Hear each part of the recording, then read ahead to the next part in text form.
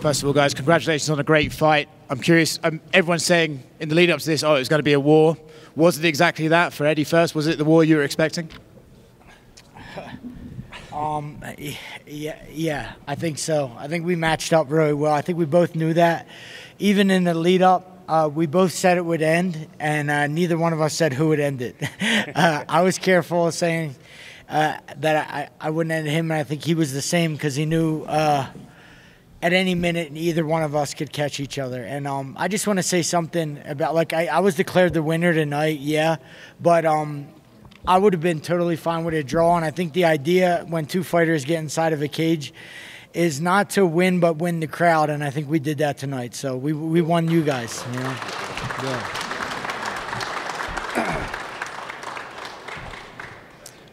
All right, I think we have, he wants to hear from Chad as well. He said the same question. Well, yeah, that, and I'm just curious, obviously, like, Conor was there. You both have your history with Conor. There's one point I think you even pointed at him after landing an uppercut, Eddie. I thought he yelled uppercut for me to do it. He did. But I thought, I overheard that he was helping him. So I don't, I think he was playing both sides. I don't. Yeah. All right, we have more questions over here. Eddie, you said something on the microphone after your fight. You said that you have no doubt in your mind that this is going to be the biggest sport in the world. Can you speak on that a little bit and send a message to the rest of the fighters out there that are thinking about coming over to bare knuckle? Yeah, I say that because when you look at every sport and the evolution of every sport, basketball started a shot clock, and even football started to wind things down and shorten up the play to make it more action-packed. And I even felt that in there today. Chad would drop me, and I was able to recover and able to keep it exciting because it's only 10 minutes. It's so difficult to fight for 5-minute rounds, and everybody who ever fought for a long period of time knows how big of a feat that is. It's so ridiculous. So to shorten it up to 2 minutes makes it more action-packed, more feasible. I think the fans win, I win, Chad wins. We all win when we only got to fight for 2 minutes, you know? Oh, yeah. Yeah. And the ring's so small. I mean, like I said, I kept saying that in all the interviews lead up to this. Like, you have no choice but to be in each other's face. Like, there's no running anywhere. You're swinging. You're standing in front of each other and just winging them. So, yeah, man, that was a cool fight. I'm glad that was the one that I get to go out on. Obviously, I would have liked a win, but if it was going to be any way that outside of a win, that's the way. All right, another question from the media right over here. Chad, after the fight, you retired. Did you know coming in that you were going to retire, and when did you make that decision? Yeah, I've been going back and forth with this. I mean, obviously I retired from the UFC back in 2018, and I honestly was done. You know, I've been pouring my heart and soul into a few businesses and just spending the quality family time that I love doing. So I had no desire, but, you know, something like this came up, and obviously the pay is really damn good, and it's something that's new, which kind of excited me, so I did it.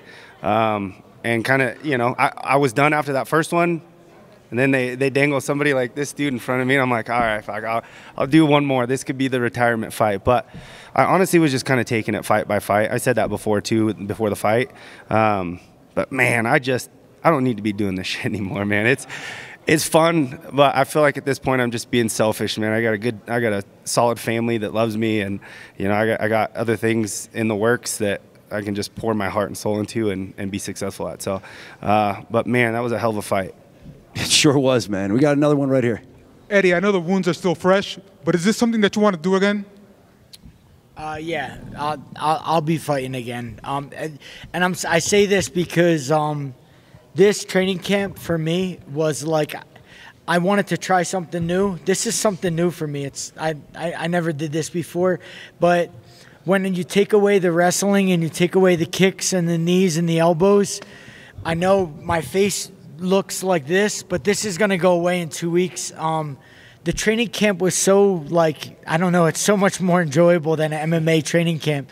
And when Chad would know this, and guys who do MMA know this, the training camp for bare knuckle is like so enjoyable. I had a lot of fun. My coaches had a lot of fun learning the nuances of this sport, and I just, you know, I took a shot, try something new, and more importantly, I did it because I got Chad. I was gonna sit for as long as I needed to sit before I got an opponent where fans were really excited about, and I got the opponent, and I think it showed tonight why, this is why I took the fight, because of what happened tonight.